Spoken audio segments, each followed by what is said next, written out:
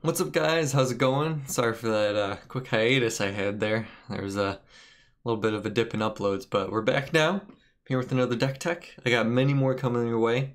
I'm just trying to work out the kinks because the meta's been changing a little bit. I thought it had stabilized, but now there's a few more tweaks I've been wanting to do to some of the decks. If you look at the Arena wiki, I do have plenty of just deck ideas thrown up there if you want to check those out. But for now, we're going to talk about my favorite deck, Mono Black. Any format where you can profitably play Mono Black is a format I am a fan of. So we'll get right into it. I will say first thing is that there's going to be about a 1 to 5 card difference in any iteration of Mono Black based on your rank, because the meta looks a lot different at certain ranks. So for instance, this has taken me to Master Tier. So you're going to be versing a lot more completed red deck wins, approach, blue-white flash, and then some Grixis control in there, more than the blue-black control. So I'm going to be playing a lot more hand disruption and that sort of nonsense, and then a lot more early interaction that gains you life, and then some golden demises sprinkled in. So we'll get into it. Once I get into the end, I'll talk about what each different sort of rank wants to do to change a few of the cards, to change what the deck looks like to be better for your meta. But right now I'll just go in and talk about my choices for these cards in this particular deck, talk about how it works in the meta against specific decks, and then the changes you want to make. So we'll get into it. Right now we got 1 Duress. We don't have Fatal Push, and I want to do stuff on turn 1, because that is one of the biggest benefits of being a mono color deck, is you have untapped colored land of the right color right away.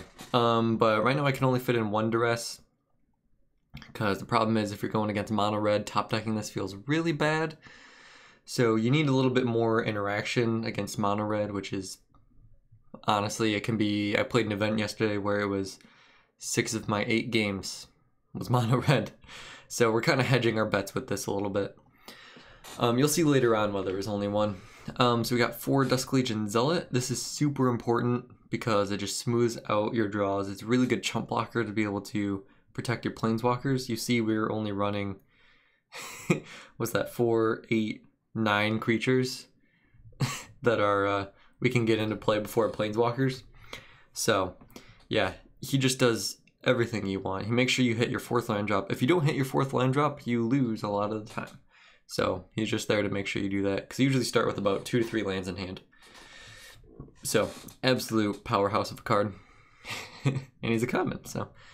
Next we run 2 Cast Down. We don't run a lot of these because it is just pretty much straight up a dead card against blue-white flash. You can kill the History of Benalia tokens, but yeah, so it's dead in that matchup. Against blue-black, it's really only good for getting rid of, maybe killing a Glyph Keeper, or getting rid of a Eternalized Champion Wits, but other than that, you're never really happy to see it in that matchup.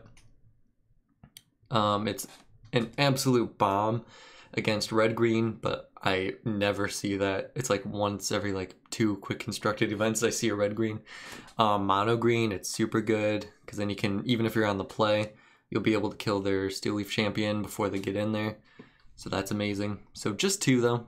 It's good when you want it, but you never want to see 2 pretty much.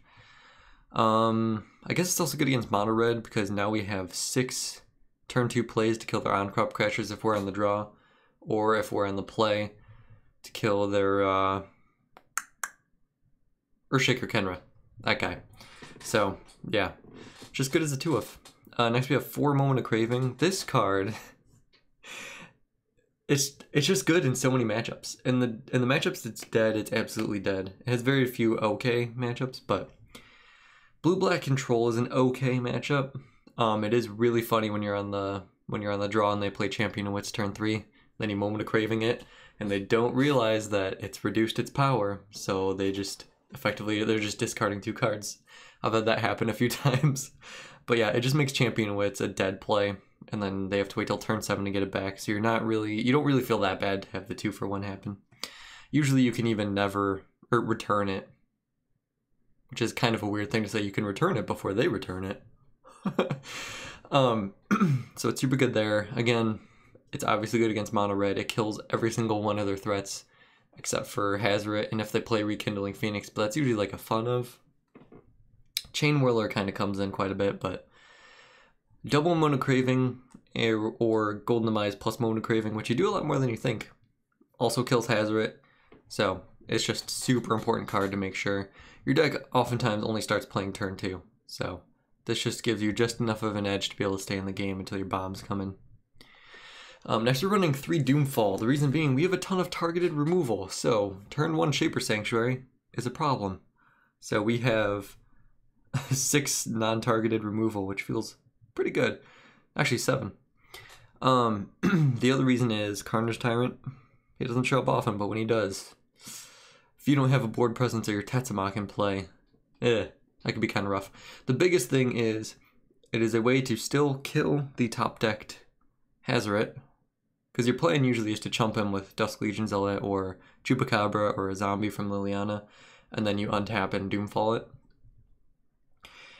But also, it's an absolute powerhouse against Approach, Blue-White Flash, Nicol Bolas decks, because that's, you know, a turn 7 play.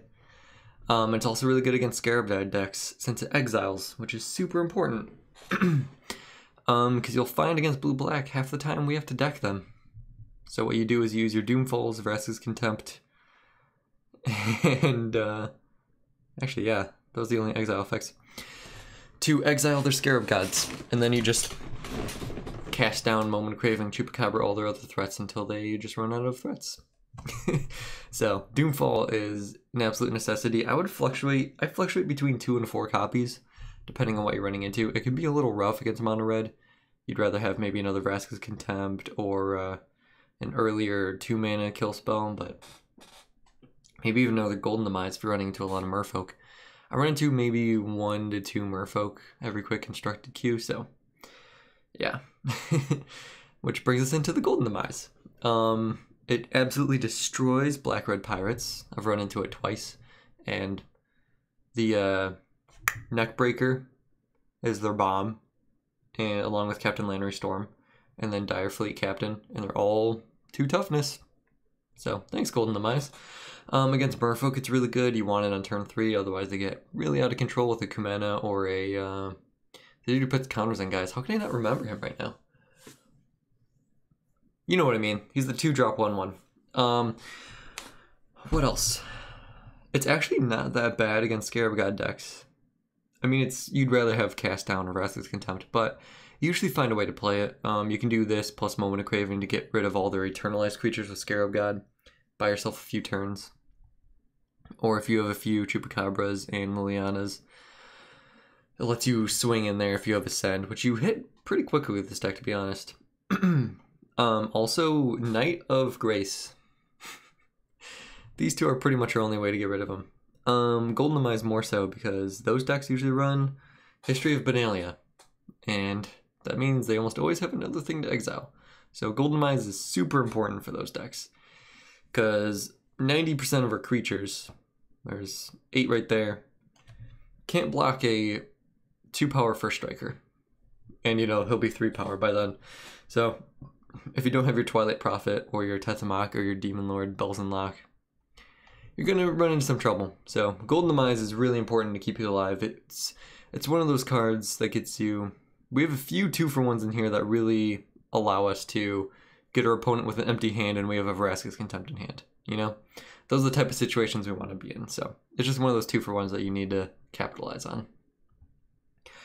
Next we have 4 Chupacabra. This is another amazing 2-for-1.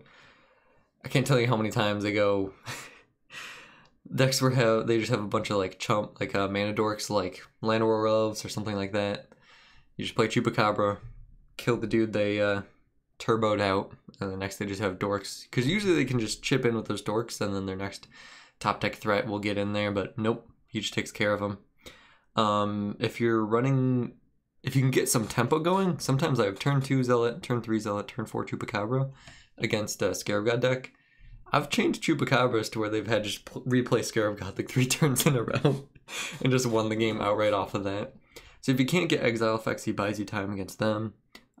He allows you to chip in some damage against opposing planeswalkers if you have 1 or 2 Zealots or a zombie in play and you get to top deck him.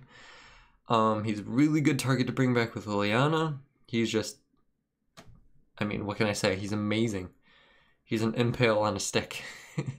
So, yeah, super good. Definitely want for him. Next, we have one Twilight Prophet. This has been more of an experiment than anything, but when you get on the battlefield, if they don't have a removal spell for it, 90% of the time it just stabilizes in and of itself. Because there's almost no threats in red deck wins that can trade with it, except for a Eternalized Kenra or a Hazoret, which you're saving your Contempts for. So, you'll be fine for those. Chain Whirler, which is their biggest threat, can't do it. On-Crop Crasher, if it doesn't exert on it, you're fine. And then it really starts turning the corner because that card advantage is incredible and gaining the life is super important.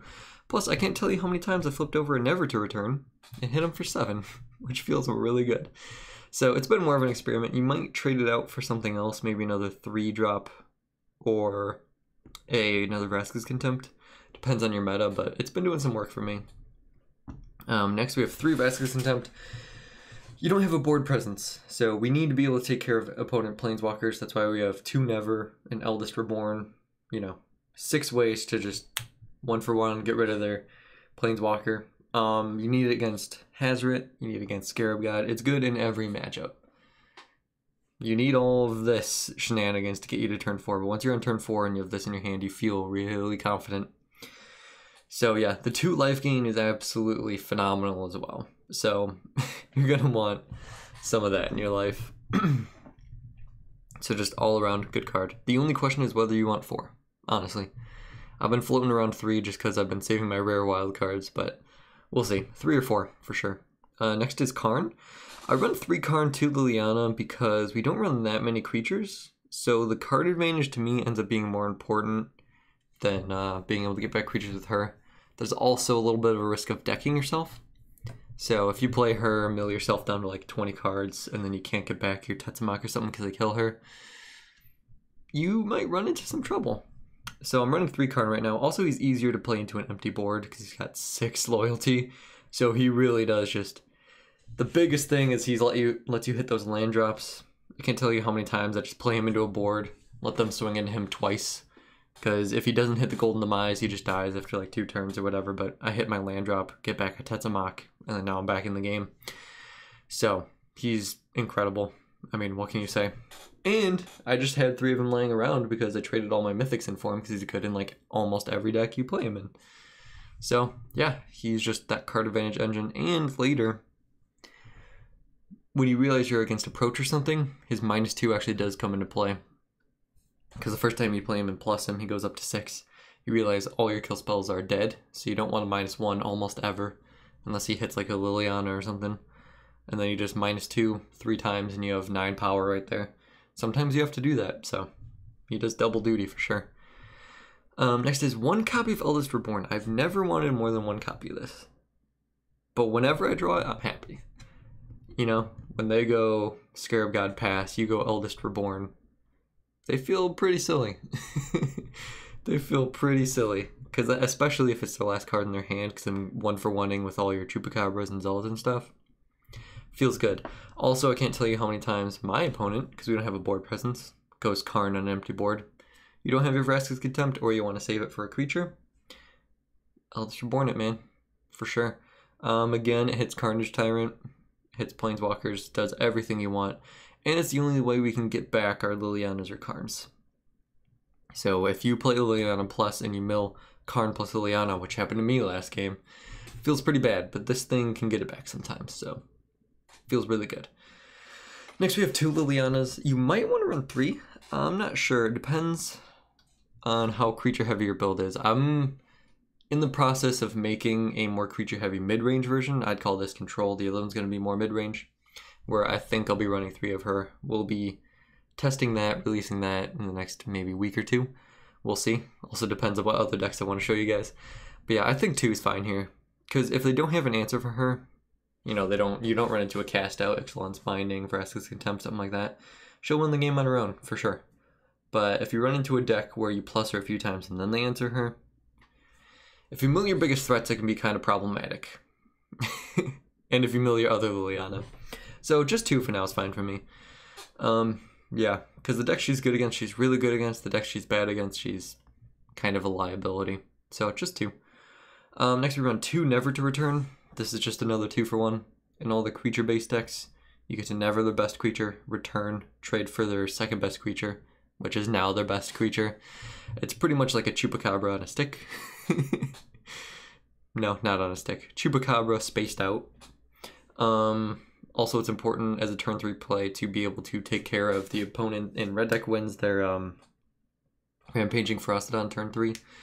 That's becoming a lot more prevalent since the token decks are starting to come back. Also Blue-White Flash with their Lyra Dawnbringers.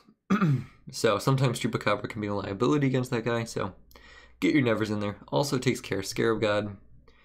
With this deck, you want to top out at about 7 mana, because then you get to Tetzimoc and play him at the same turn, and then never and return in the same turn. So once you get there, you're going to be real happy to top deck this bad boy against almost any deck. Plus, if you're running the counter spells against it, they only get to counter one part of it. So if you try to hit their Scarab God with Never, and they counter it, then you get to return their Champion Wits or something, you know? So just a really good, always a 2-for-1. Love it.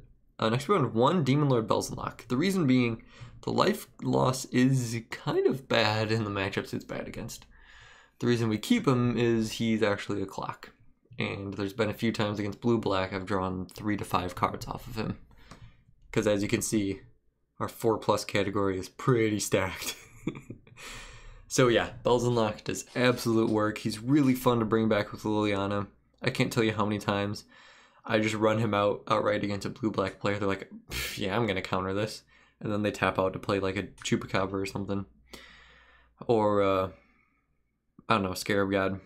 And then I play Liliana, bring him back, and they're like, I'm kind of stuck now. So yeah, he's just absolute value. But the matchups he's bad in, he's really bad in.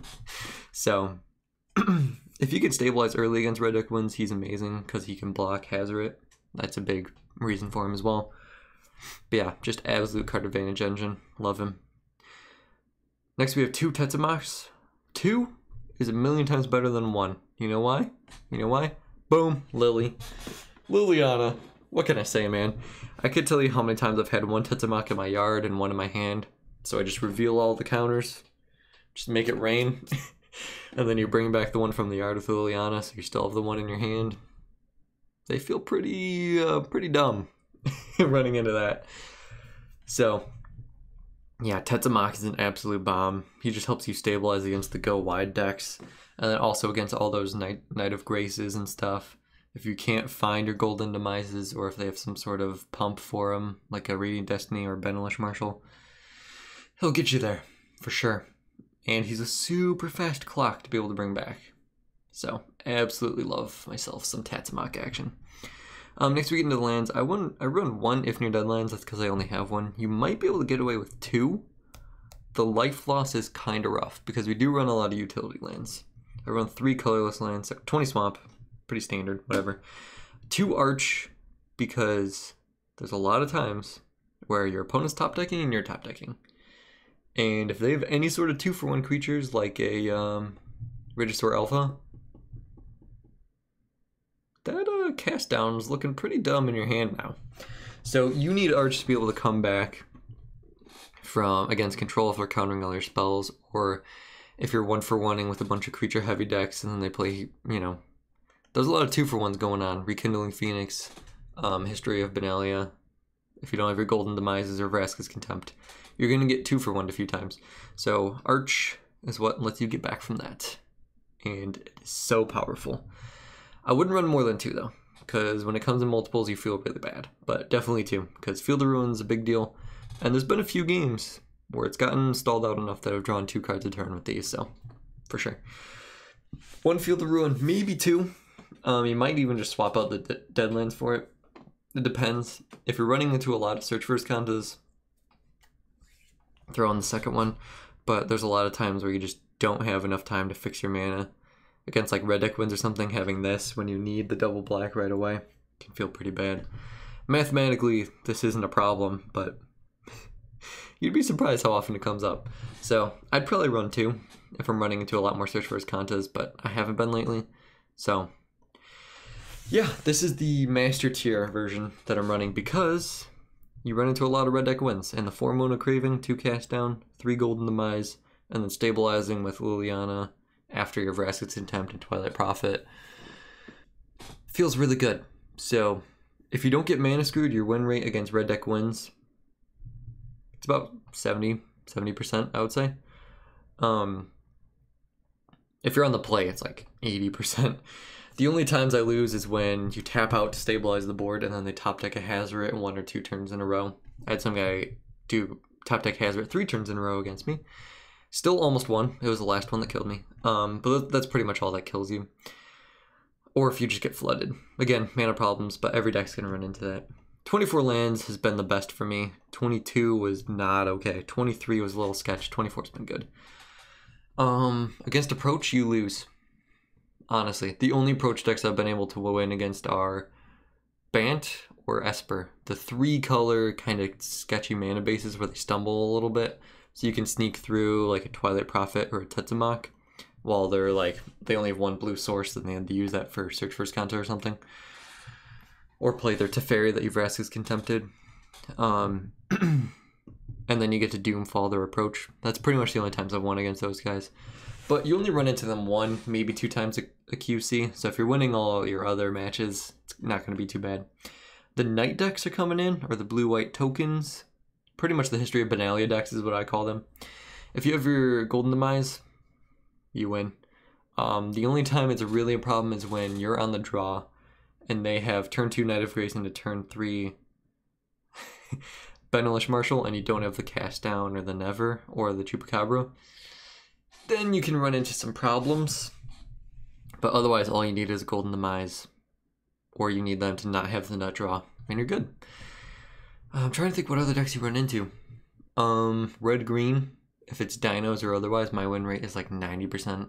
I think I've lost to dinos once. And it was because I was stuck on 2 land for 6 turns in a row. It was still a close game, too. And then mono-green. If you're on the play, you'll probably win because you have a 2 mana answer to their Llanowar Elves, and that slows them down enough. Or you can Moment of Craving their Llanowar Elves, Doomfall their 3 drops, and then Vraska's Contempt their next creature, and then Chupacabra, whatever. It's pretty good. If they're on the play and they get Galta out, and you don't have, if you just have 2 Moment of Craving sitting in your hand, you're probably gonna lose. But I'd say it's like a 60% win rate, easily. So, yeah. In lower tiers, you run into a lot less control matchups. Also a lot less red deck wins, so I'd go more mid-rangey with like a little more creature heavy. Maybe some Knight of Malice, because you run into probably a few more not so finished approach decks. And we're talking like bronze, silver tier right now. So you're probably running into some incomplete approach decks or incomplete Scarab God decks. You know, decks where you just throw in your 1 or 2 mythic or rare wild cards to just get a really good win con and hope that'll take you across the finish line.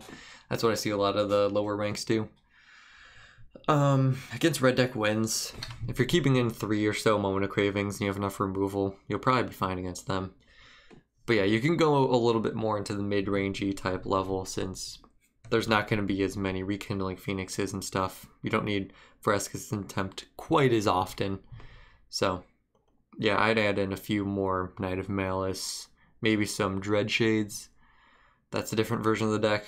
I think he's... Oh, whoops. Let's add that back in. Don't know why I have caps lock on. Oh, another good thing about Let's Reborn, it's an uncommon. It's pretty much like a Planeswalker if it doesn't get answered. So, side note.